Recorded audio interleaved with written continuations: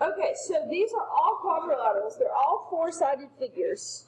Okay, a parallelogram is kind of the general shape. Okay, but then we can get a little bit more specific. So the first quadrilateral that gets more specific than a parallelogram is a rectangle. So everything that we talked about, the properties of parallelograms, apply to a rectangle, but we get a little bit more specific. Okay, not only are the opposite angles congruent and consecutive angles supplementary, but all of the angles are right angles.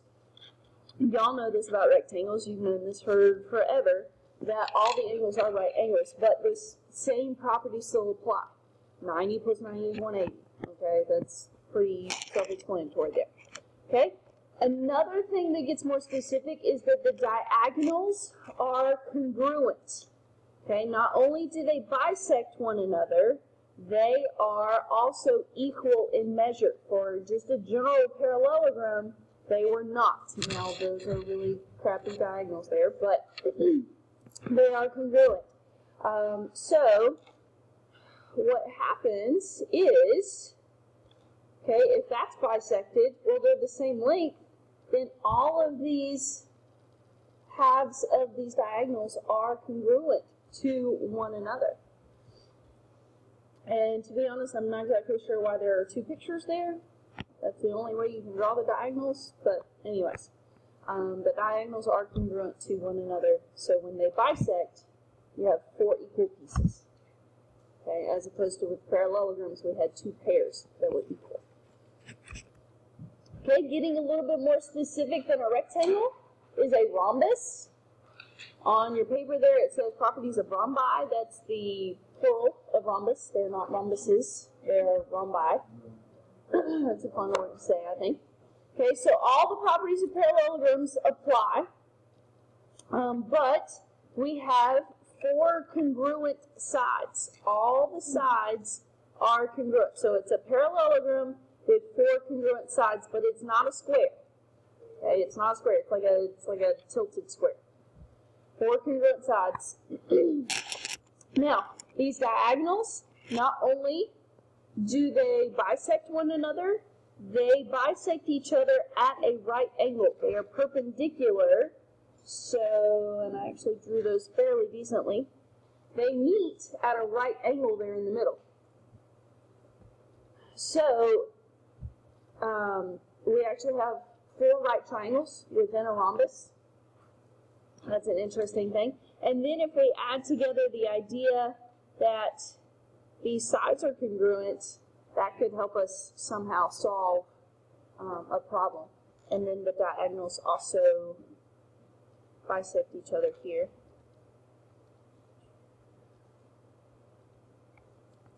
Now, a rhombus is not a rectangle, so those diagonals are not necessary, or you know what, actually,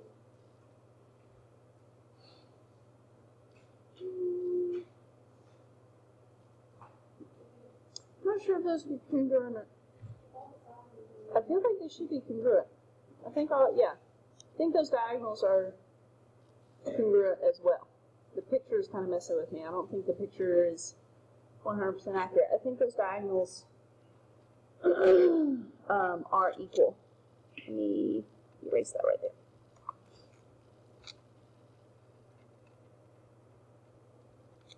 You should have 2 lines. All of them should have 2 lines.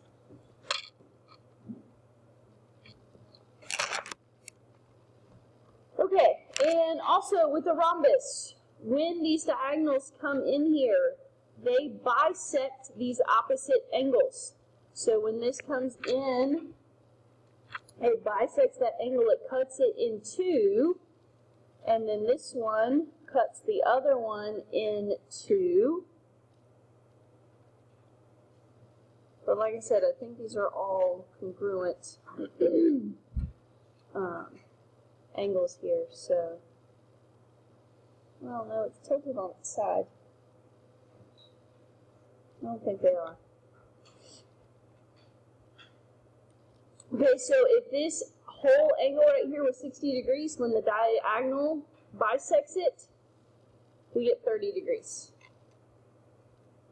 Okay, we get 30 degrees right here. Oh, no, it can't be congruent. Because if that's a right angle and that is 30 degrees, then this would be 60 degrees. So this one would be 120. So those legs are not congruent, or those diagonals are not congruent. Okay, I was right, they're not congruent.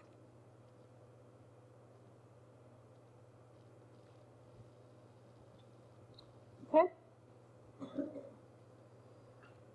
Now, a square is a very specific type of a rhombus. Now, there's not a picture on that paper for you to do a square, but I've got one over here. So I'm going to mark it up with all the different properties that we've talked about here. So, and we also need to make a correction on the rectangles. I got this from another teacher and I didn't proofread it before I put it together. So under the properties from rectangles, it's not for congruent sides. It's for right angles.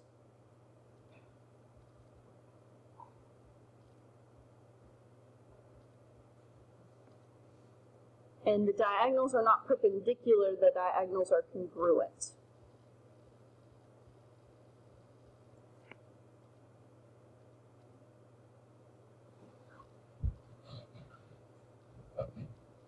It was, I think she accidentally just copied the rhombus to rectangles. So anyways, let's mark a square with all the properties that we know about it. It has two pairs of parallel sides. Okay, the top is parallel to the bottom, the left side is parallel to the right side. These are pretty common sense, but then we also have that all four sides are congruent. That comes from being a rhombus. Okay, four congruent sides comes there. Opposite sides are parallel. Opposite sides are congruent. Let's see here. Let's put in our right angles. So that comes from the rectangles. But that also satisfies that opposite angles are congruent. That also satisfies that consecutive angles are supplementary. Okay, so then let's look at our diagonals. Okay, so when we draw this diagonal in here, and this one in here, okay, what happens, they bisect each other, they cut each other in half, and they are congruent. So all of these lengths are congruent right here. The diagonals are perpendicular. We've got right angles right here in the middle.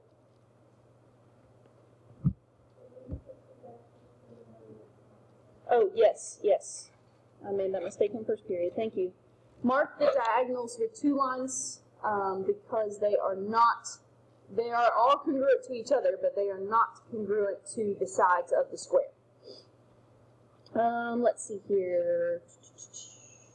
And then the last one that we haven't talked about is that the diagonals bisect the opposite angles. So these 90-degree angles are bisected into 45-degree angles.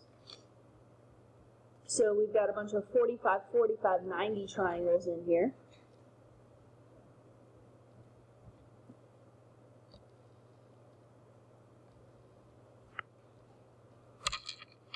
So just as a little review of our special right triangles, let's say that, what if I said that one of the bisected diagonals was 3 inches?